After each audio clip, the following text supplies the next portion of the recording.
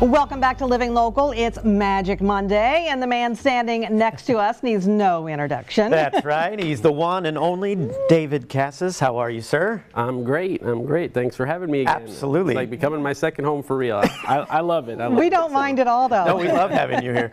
So what do you have for us today, man? Well, it is Magic Monday. Today's actually going to be maybe a little magic and a little mentalism, a little comedy. So we're going to triple threat today. On a magic, Monday? Comedy, and mentalism on a Monday. It's a lot for a Monday. It is. Here we go. Here we go.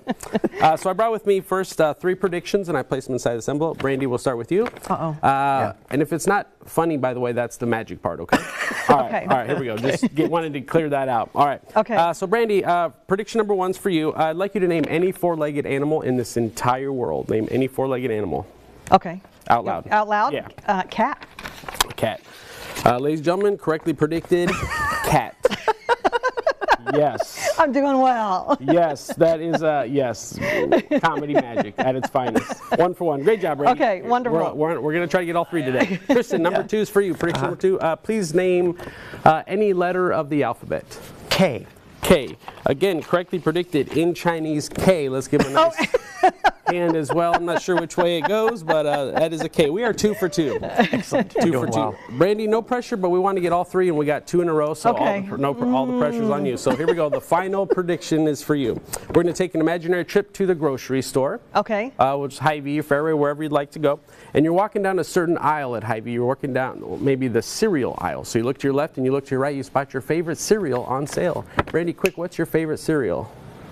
Fruit Loops. Fruit Loops. Okay. Yeah, normally people say Cheerios, but remember, it's a comedy show. It doesn't always have to work. Fruit Loops, we got 3 for 3.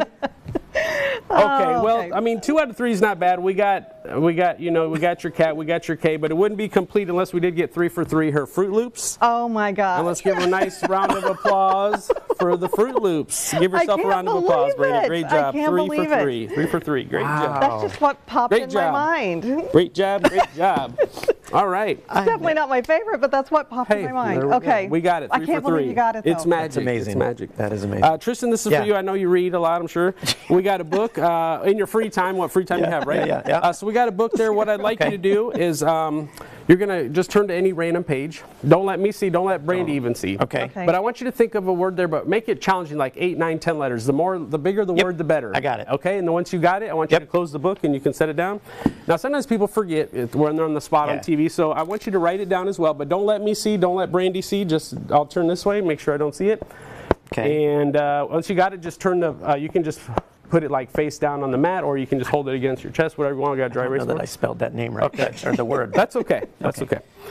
All right. So here's what we do, Tristan. I want you to just think of the word. Yeah. Visualize it right in between my 2 hands here. Yeah. Somewhere in the middle, I'm seeing, now this is, with mentalism, it's kind of an experiment. It doesn't always work, so I want to point that out first. So this might not work, but we'll give it a shot. I'm sure it will. Somewhere in the middle, I'm seeing the letter V, yes? A letter V, like maybe in the middle? Yeah, no. Okay, letter V, correct. That's what I thought. Yeah. To the left, when I say the left, like right before, I'm seeing a letter E, maybe? Yeah. Now that was a pretty strong vibe, so I'm guessing like even another one, maybe like EVE. Yeah, I don't like that. Okay, that's yes? Okay. Yeah. Now I want you, don't worry about those letters. I want you now to think of the very first letter. Don't say it out loud, but just in your mind, think of the very first letter of the word. I'm seeing the letter, again, this might not work. I'm seeing the letter R maybe, first letter. Not the first. No? Okay, what's the first letter? Just the first letter. H. H. Okay, but there's an R in your word though, yes? There's an R in the word. That's what I thought. Okay, that's why I'm seeing an R. But you said H. That's interesting. Think of it. Handkerchiefs? Yeah. How did you do that? Can you show everybody? Yeah, no, did we get it right? Exactly what I wrote down. There we go. Out of the word I picked in the book, random. Hundreds of words, that's impossible. Hundreds of words you thought of. 1 handkerchiefs, and there you go. Wow. Oh my gosh. Handkerchiefs. Great job, Tristan. Dang. Do we have time for one more? We did? One more quick one? Okay, perfect. So. We got one last one. Here we go. We have a little matchbox. Okay. Now, I didn't want to set off any smoke alarms or anything like that, so today we're going to use invisible matches. Invisible. Okay. Invisible. So we're just going to pretend I have 1, we have 2, we have 3. Okay? 3 invisible matches. Okay? Here's what we do. We're going to play a game. And in this game, you make all the decisions, all the rules. Okay. Okay? Yeah. So, Tristan, I want you to I'm going to take number one, match number one. All right. In the deck of cards, there's picture cards and there's number cards. Whichever one you want to burn, you will burn. So again, we're going to burn an imaginary deck of cards. So sound effects and all for TV. Whoosh, which do you want to burn? The picture cards or the number cards? Picture. Picture. Perfect. One match gone. Pictures. Brandy, that leaves us with the jacks, the queens, and the kings. We'll separate it men and the women. Match number two. Whoosh, which would you like to burn, the men or the women? I want to go with the men. Okay, I kind of figured that. All right, that's sick, but okay, we'll get rid of that. You burn the men, perfect. So Tristan, that leaves us with the queens. The Queen of Hearts, the Queen of Diamonds, Queen of Clubs, Queen of Spades.